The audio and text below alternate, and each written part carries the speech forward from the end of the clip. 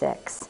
In Southwest Arkansas, Hope High School heads over to Razorback territory tomorrow night to take on Arkansas High School. It's a rivalry that has come to be known as the Battle of the Bridges. NBC6's Sydney Simone reports. What used to be a scrimmage is now a conference rivalry.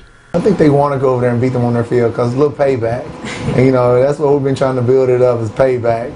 Go over there and, try to bring that trophy back here and beat them on their field like they did to us last season. Friday night is the second annual Battle of the Bridge football game between the Bobcats and Razorbacks. And both head coaches say they're ready, especially Arkansas head football coach Barry Norton, since the team is looking to bounce back from last week's loss against Hot Springs. We feel good. Our kids are prepared. I think we've had a good week of work. The season's been going, as the season's going on, we've tried, our goals always get better and better, and I think we've improved each and every ball game.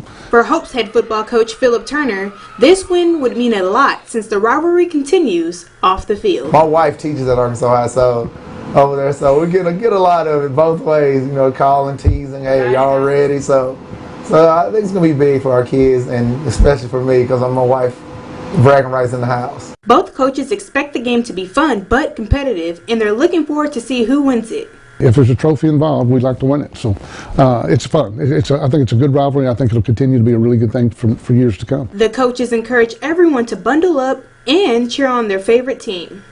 Sydney Simone, NBC6 News.